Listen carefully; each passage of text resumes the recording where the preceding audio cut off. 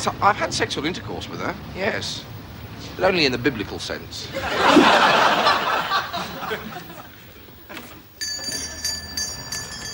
Good morning. Sir, it is a good morning. Sir is handsomely right to say so.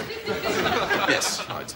Was Sir aware, I'm in the business of wondering, that I made so bold as to remark to the youngest of my mothers earlier today on the goodness of the morning as she wheeled me into an upright position?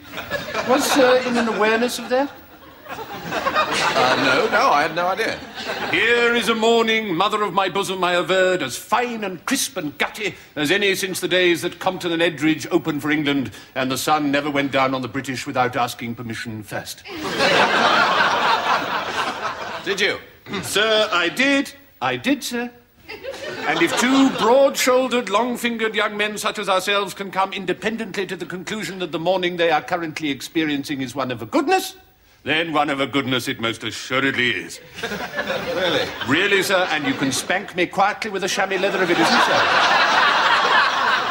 Aha.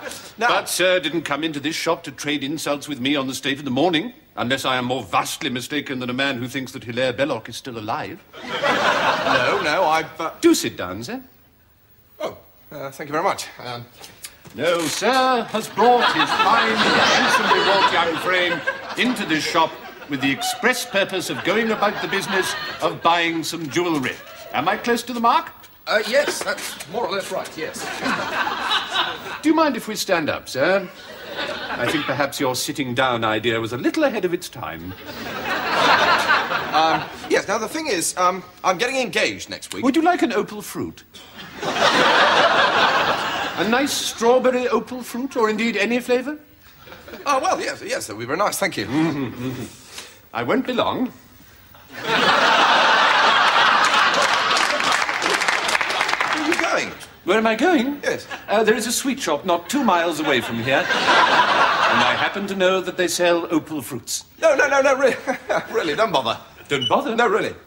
Is Sir in absolute possession of sureness in this regard? I just came in here for an engagement ring. I merely thought that if you had an opal fruit on you... On me? Sir, I have no opal fruit on me. I can and will go further. I have never had an opal fruit on me.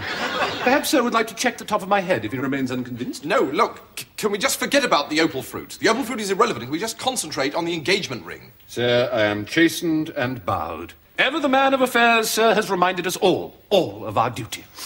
An engagement ring for Sir. That's right. What flavour of engagement ring have you in mind? Flavour? What are you talking about? Just my little joke. You'll humour a dying man. We have a large range of engagement rings, which I would ask Sir to cast over with Sir's eyes, which I cannot help but notice are of a startling cobalt blue that would go very well with the wallpaper in one of my godniece's back rooms. Right, I'm leaving. How about this one, sir? What? This one here, sir. Well, yes, that's quite nice. Sir, the issue of the quite niceness of this particular ring has been raised in Prime Minister's question time. Well, how much is this one? I would be wrong to let it go for more than 40,000 of your earth pounds.